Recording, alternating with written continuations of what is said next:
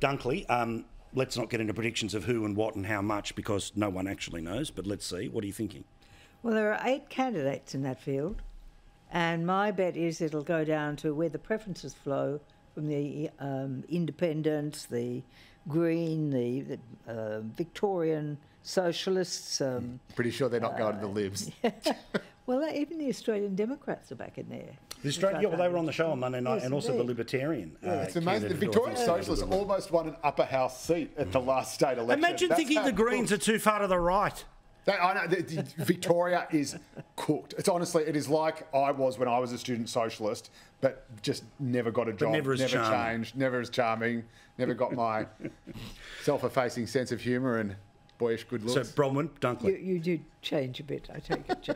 Dunkley, are people getting their expectations too high that the swing is going to be substantial? No, therefore, if we're all sitting here and it's basically a return to normal, then the PM's going to march out of it pretty clean. I think the bottom line is that the swing is probably somewhere between 3 and 5%, which would be good for the opposition and bad for the government. And if it goes further, as I said, I think it'll come down to what happens to those preferences. I think the candidate that the Liberals have got in the field is good, and I think the Labor Party candidate is totally lacking in ability. Otherwise, you would have turned up to your pub. God love you. event. Even if you think it's a hostile environment, you still turn up because there's a chance to turn one person. If you're really good in politics, one person. you love a hostile environment because it gives you the opportunity to bounce sharpen your language. Right. Absolutely. Don't worry, we'll get you and Stephen Connery in front of the live audience as well. All right, I want to quickly also talk here about the climate predictions that were put out by the Climate Authority today. Misinformation. Yeah, you want to talk about misinformation. They claimed they could go down to the very postcode and tell you in your suburb what was going to be happening in 2050. Joe, as a bloke who has advocated for change and understanding, to suggest that you can model climate down to the suburb or that there would be such huge variations between suburbs in 30-something years, good luck. I do not understand why these guys just keep falling into this same bait and switch trap. It is just so stupid. It is such dumb politics. Their religion. Because I know, and this is what I'm saying. Of course, I believe in climate change. I believe we do need to manage our economy. We have to make sure that working people are not left worse off as a result of that. That is my one. So just let them buy whatever car they want to buy. But again, the old saying, one should never make predictions in politics, especially about the future.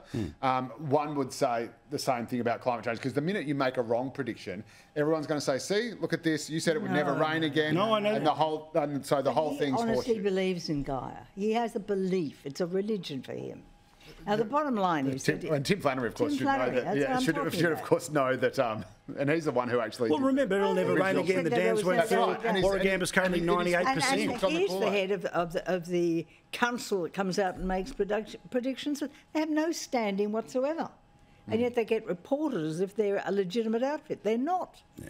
And at the end of the day, whenever you get collectivism, the individuals are sacrificed to that collective. And that's exactly what's happening there.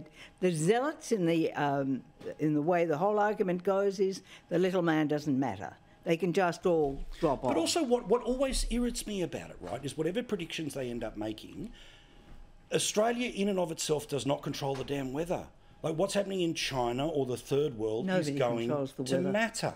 But also, what is the point of putting out even more alarmist data or putting out so many sets of data that surely at least some of them are going to be wildly wrong, and then people will point to that and say this just shows the whole thing is horse crap. It's all part of the thing of making people believe they're going to boil to death unless they can stop putting a new tax on it. If I could create a human being, a synthetic human being who would do the most damage to actually getting to net zero and transitioning the economy and getting more and more people on board, they will look exactly like Tim Flannery. Correct. All right, guys, we're out of time.